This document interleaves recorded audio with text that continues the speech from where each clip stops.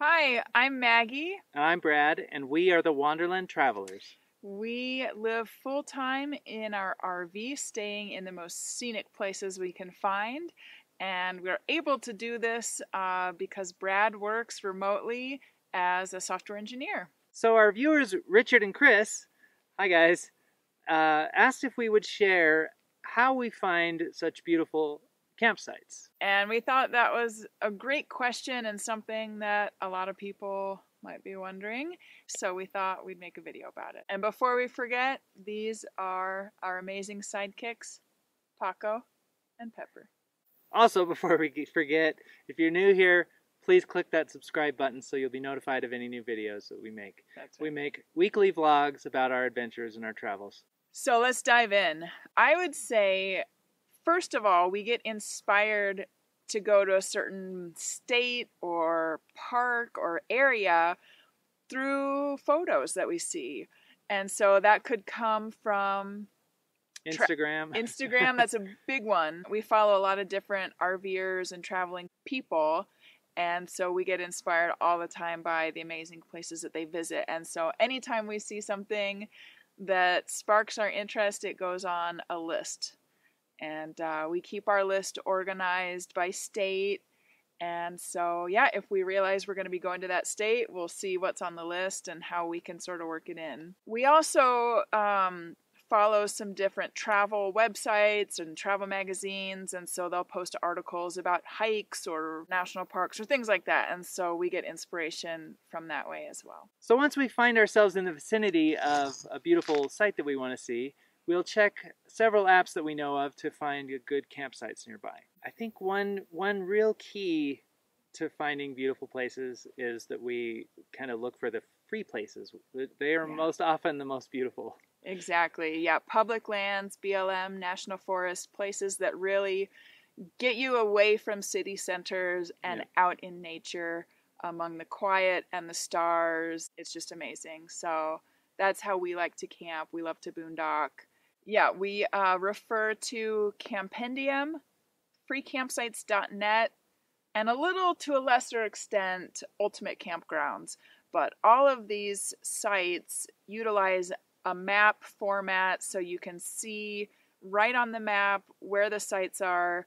You can click on it for more information. You get GPS directions. Yeah, there's often reviews, although Ultimate Campgrounds does not have reviews at this point. Yeah, but Campendium and freecampsites.net do have reviews, and they usually show what kind of reception you're going to get from your cell phone. Yeah, so for us working remotely, that becomes very important and sort of a deal breaker if we can't get service. So amazingly enough, we've stayed in some pretty remote places, and very rarely has cell service been a problem. We are staying on some BLM land just up Klondike Bluff Road. This is near Moab, Utah, and very close to Arches National Park. I think, in fact, the park boundary is visible in the shot. Is right just here. Sort of the other side of these white rocks way out in the distance. Yeah. So that's kind of amazing. There's not actually a direct route over there that we know of, because you can't walk on the ground or you disrupt the cryptobiotics. The cryptobiotics, some kind of microbiome that lives there. And when you walk on it, you destroy it. It takes like 10 years to grow. But yeah, so we use those websites. That's how we used Campendium to find this amazing spot. And we definitely rely on the reviews. So people talking about the road conditions, cell service, noise, cleanliness, just all kinds of stuff. We find that just extremely helpful, so we kind of know what we're getting into.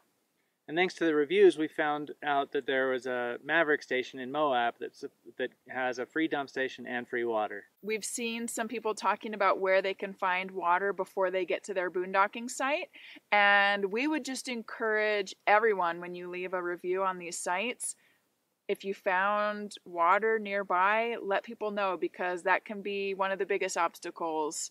And there's not an easy app to refer to find free water or even cheap water to fill your RV tanks. Yep, that is one of the hardest things to find. Yeah.